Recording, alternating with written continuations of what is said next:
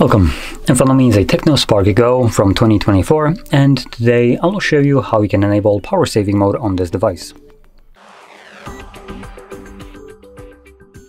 So to get started, you will want to pull down your toggles by swiping down from the top right side of the screen like so.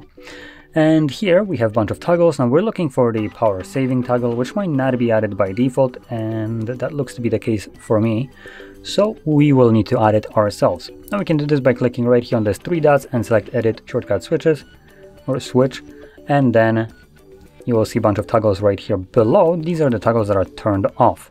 Again, we're looking for the power saving mode. I already see one, which is the ultra power saver. I am gonna add it, but this isn't necessarily the one that we probably are looking for. I'll show that in a second why.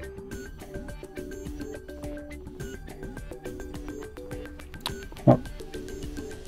We have power boost, so that's not it. So for some reason there is no power saving mode visible in here. In any case, I did add the ultra power saver mode. Now we can go back and we have access to it. Now I am going to enable this just so you can see how that looks like. I'm going to select right here, enable.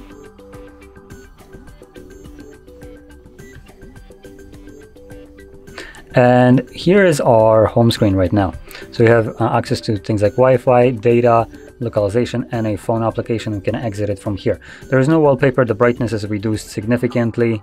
Anyway, I'm going to close this, click on OK, just so we can actually see what's happening on the screen. Now we might be able to actually access the power saving mode by holding this toggle.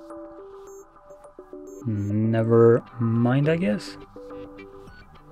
Yep, never mind. So let's see if we can find it in the settings. Now, the ultra power saver mode can function as a power saving mode. Obviously, it's more egregious, so it does limit the usability of your device. But if you don't mind, you can use that. Now, I am looking for just a typical power saver mode. It could be here. Power boost, ultra power saver, battery saving settings. There we go. So we have battery saving settings.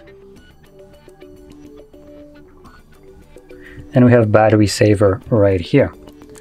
Now this is something that you can run basically permanently, and unfortunately there is no toggle to turn it on and off. And we have a quick message, so turn off or restricts background activity, some visual effects, and other features. So it looks like this one doesn't actually turn off Wi-Fi and mobile data when the device is not in use. So you could use this all the time and shouldn't really have much of a problem with that.